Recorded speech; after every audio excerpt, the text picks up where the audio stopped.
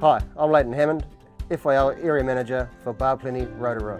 All our area managers are equipped with a milk line camera to help our farmers who might be grading or experiencing issues on farm. You cannot thoroughly inspect the plant without one of these. We simply insert this into the milk line, looking for any deposits or build-up and perished milk line seals. This helps us understand if there is any faults in the plant that might be contributing to the build-up, like the timing around the flushing pulsator, or the cleaning program needs to be revised. If you have any concerns about your milk line, please contact one of our area managers who will be more than happy to come in and inspect your milk line.